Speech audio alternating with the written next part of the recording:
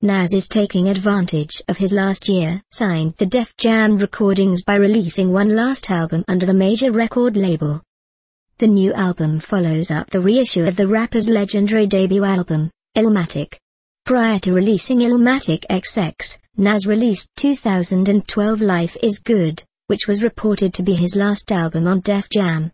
A representative confirms with Billboard that Nas has another album coming under the Def Jam Recordings umbrella. Nas recently launched the Mass Appeal Records, on which he's signed Boldy James, Bishop Nehru and Fashawn. The first release coming from Mass Appeal Records will be a compilation featuring Future, Pusha T, Mac Miller, A Dollar Rap Mob and Nas. Also, Mass Appeal will release Nas Lost Tapes 2, a collection of unreleased his music, and a posthumous album from the late Pimp C.